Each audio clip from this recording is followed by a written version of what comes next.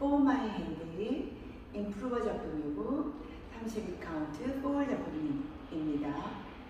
3, 5, 16카운트 후에 9시 방향에서 리스타트 한 번 있습니다. 섹션 1부터 해보겠습니다.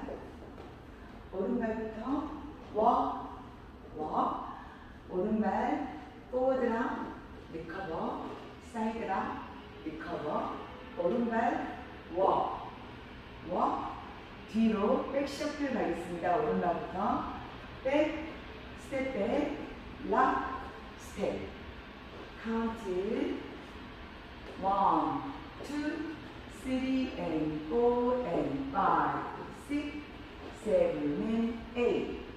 섹션 2 왼쪽으로 2분의 1편 하시면서 스텝 포워드 오른발 앞으로 내디디시고 왼쪽으로 4분의 1턴 하시면서 오른발 크로스 놓겠습니다.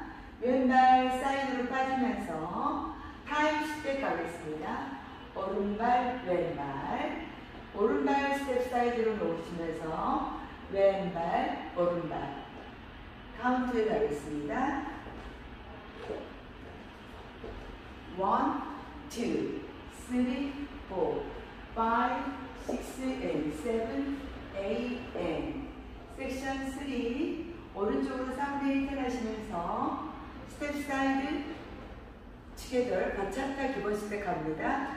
스텝 사이드 7시 30분 방향을 바라보면서 힙푸시 하겠습니다. 스텝 사이드로 놓으시고 크로스 오른발부터 백 포워드 코사 스텝 하겠습니다. 백 스텝 포워드 카운트 1, 2, 3, 4, 5, 6, 7, 8. 섹션 4 8분의 1턴 하시면서 왼발부터 앞으로 내디디시고 다시 8분의 1턴 하시면서 오른발 내디디시면서 왼발부터 차 오른발 포드라 리커버 오른발 뒤로 스텝백 하시면서 왼발 토터치 가져오시면서 무게중심 왼발로 올리시고 오른발 플립 가겠습니다. 카운트 1, 2, 3 and 4, 5, 6 and 7, 8. 풀카운트 가보겠습니다. 1, 2, 3 and 4 and 5, 6, 7 and 8.